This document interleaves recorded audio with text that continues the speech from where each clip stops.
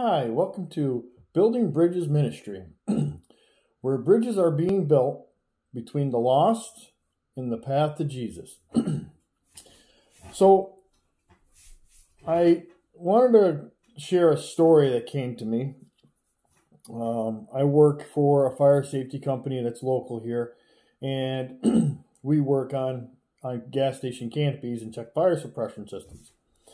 So, one day we're doing some repair work and I'm up on the canopy and I start thinking about stuff that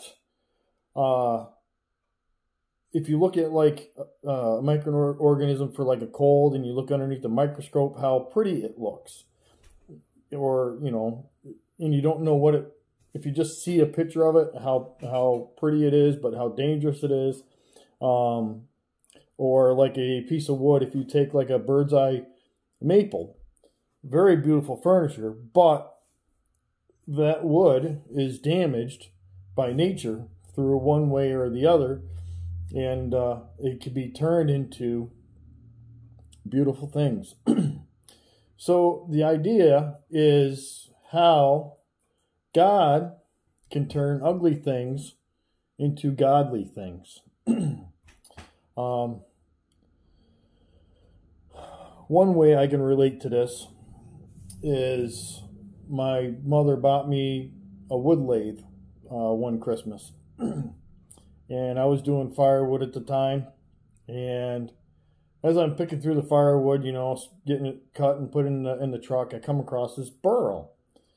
Now, if you don't know what a burl is it's basically a knot on a tree that is formed from some form of damage to the tree. Either got nicked or whatever, but you'll see like a growth on the side of this tree. Yeah, I'm crazy me. I'm all excited about this crazy burl, right? Because I've heard when you turn them on the lathe, they get all these great grains and very beautiful, beautiful wood. So I pick up this piece and get my firewood and I hurry home and I throw it onto the lathe and I start getting it chiseled out, and of course it's too wet, so I got all the water splashing all over the place. So I I take it out of the lathe and I put it in sawdust, let it dry out until it's more workable. So I go back at it after it's dried out for a while and I start turning it, and you can start seeing the grains starting to pop out and all the beauty starting to pull out as you pull off the layers. And the more layers you pull off, the more detail you're getting into it. Now, this particular piece of wood that I used, it had some items that you just couldn't carve out. You couldn't get rid of them. They're permanently there. And so you just leave them in. I'm going to show you what the bowl turned out like. And as you can see all the beautiful grains and stuff that are in it that you don't see until you start turning it. Okay? Another piece of wood I got was a glass that I made, or a goblet. And see the heart? You don't see that heart until you start peeling the layers away. So God kind of does that for us. He kind of takes the layers off of us in ways of life, basically. So he's trying to get us to be what he wants us to be. And of course, I'm trying to find a Bible verse to share with you with this. And I was doing a Bible study with my friend, and we were doing Jeremiah. So, of course, the book that comes up, or the one that hits me, is Jeremiah 18, 1-10. Basically, Jeremiah, at this point of the book, he's pretty discouraged, as you would call it, of the Jewish people, because they just aren't listening. They're not paying attention to what he's saying, and God's giving him these words. So he basically prays for God to just do whatever you're going to do to him. Just take care of him. But God, being the loving God that he always is, wanted to show Jeremiah what his capabilities are. So he asked Jeremiah to go down to the potter's house and watch the potter guy work. And he sees the guy throw a piece of clay on, and he starts getting his wheel spinning so he can start turning it into something, whatever the guy was going to make it into. And of course, something happens and there's a flaw in it. So he crumples it all back up and starts all over, and he starts going, and he starts making a vase out of it. God tells Jeremiah, don't you think that I can't do that with the Jews? So basically he's telling Jeremiah is that don't give up on them and don't give up on me. Because I know this isn't going to look, it's not looking pretty, because the Babylonians were going to be coming in and taking over the Jews and taking them to slavery and such. So it wasn't a pretty picture, but God was using the Babylonians as a tool, so to say, to reshape the Jewish people to what God wanted them to be a better bowl, as we can say. So I mentioned scars earlier, and God uses the scars that we end up with are things that we can use down the road. God doesn't mind us having scars that we've accumulated through our lives, and he uses those scars in ways that we don't think are ever possible to be good. I do a program called Celebrate Recovery, and that program deals a lot with scars. That deals with hurts, habits, and hang-ups. And if I didn't go through what I went through, I would never be able to relate with somebody else who's going through the same thing. So it gives me that opportunity to share with that person how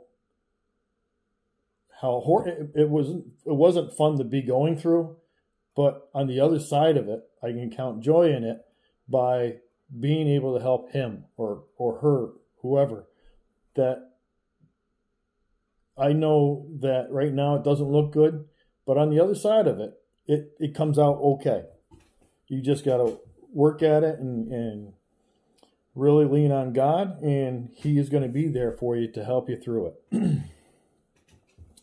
So another story from the Bible that I found that related with this is from Genesis. The section I was looking at is like Genesis 50:20, and it is talking about Joseph and his brothers. Joseph was a chosen child, and he knew it. He was kind of a little loud about it, kind of a little bit of bragging about it, and his brothers didn't really care for it. They weren't thrilled with how he was being a little prideful. So one day they were going into town, and they decided to throw him into a pit, and they were going to kill him. And then they second guessed themselves, and they said, well, we can't kill him. Let's sell him into slavery. So he gets sold into slavery into the Egyptians, with the Egyptians, and of course God is always with Joseph, and God has a plan for Joseph. So he works out all the details for Joseph to become a person of importance in Egypt. And at one point in time, the leader of Egypt that he was working with, he told them that there was going to be a famine, and so they should start preparing for it. So when the famine hit, Of course, the brothers had to come into town to get some supplies, and Joseph recognized them, of course, and I don't think the brothers really picked up on him, you know. Excuse me. So they ended up getting their supplies, and Joseph pulled over one of his worker guys and said, grab those three. And he kind of treated them like they were criminal type people, and kind of worked them over a little bit until he finally told them that it was him and that he's been doing good, and he asked about his father and ended up bringing his father back and everything. And the line that Joseph tells him is that you meant evil for me, but God used that for good. So if we look at the so-called scars that we walk around with,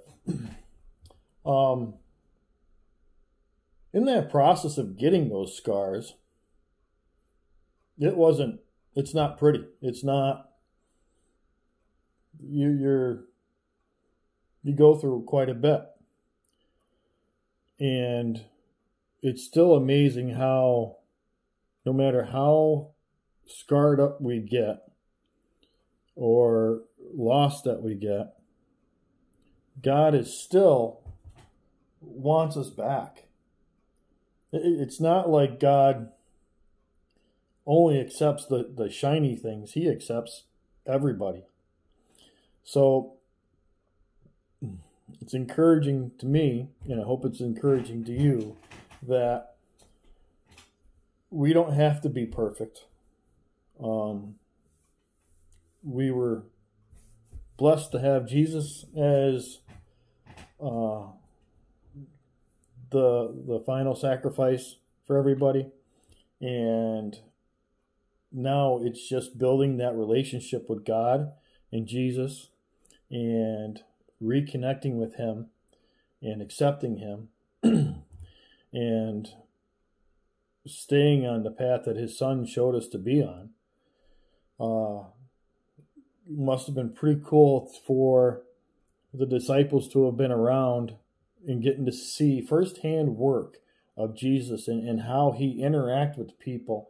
And he didn't care. He didn't care what they looked like, what they were doing. He just was willing to talk and listen and heal people. Leprosy was one of the ugliest things in that time, and Jesus healed them. He touched them, didn't worry about it at all. And that is a beautiful thing in itself, is the love that Jesus and God has for us crazy people down here on earth. And I'm grateful for that. And it's a blessing every day. I kind of went a little off script today, so I'm kind of a little bit off kilter here. Let's look at the words of Jeremiah.